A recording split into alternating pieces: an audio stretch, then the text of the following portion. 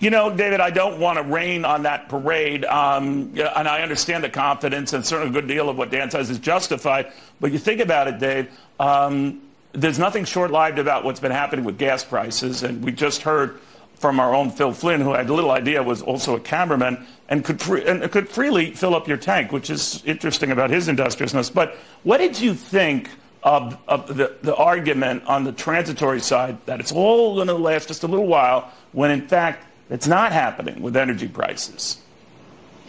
See, I think energy prices kind of have to be interpreted separately from the overall price level because of the uniqueness of the OPEC cartel and the supply-demand characteristics.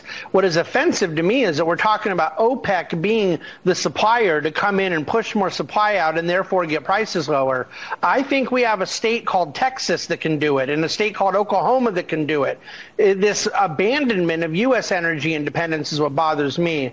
But I think the overall inflationary pressures do not exist. And that's what the 10-year bond yield's telling you. Oil prices have gone higher because of supply related.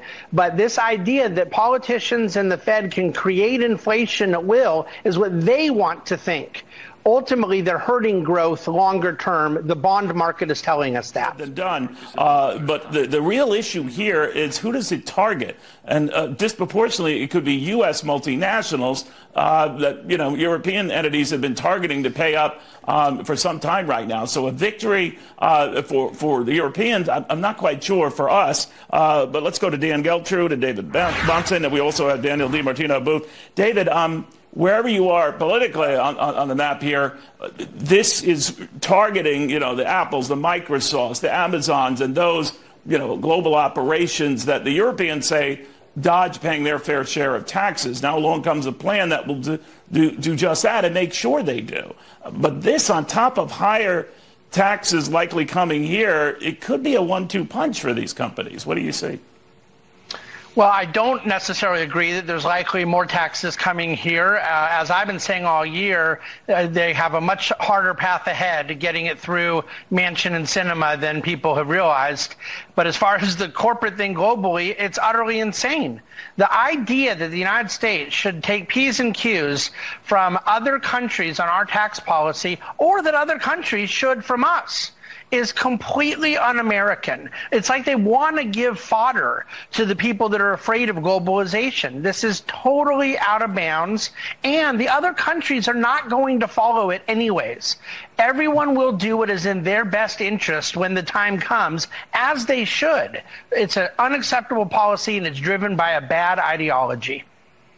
All right, real quick, I wanted David to address something that maybe you did at the outset by saying that the tax hikes might never come to pass. That is the ones that are planned in the United States. You might be right about that, judging by the markets continue to hit records amid all these worries and this, you know, central governments the world over pile on. So the markets are right on this? This is not going to come to pass?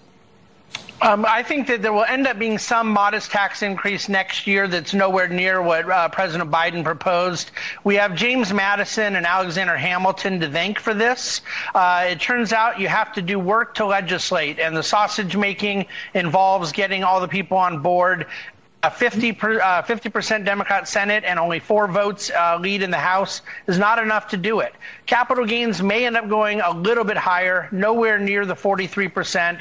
I'm not convinced the corporate rate will go up at all, but even if it does, I think they're going to do other trade-offs where they bring the rate up a little bit, but bring back some of the deductions that President Trump had gotten rid of, and it won't even really result in a higher tax burden. The markets seem to have known this all year, as you say, yes.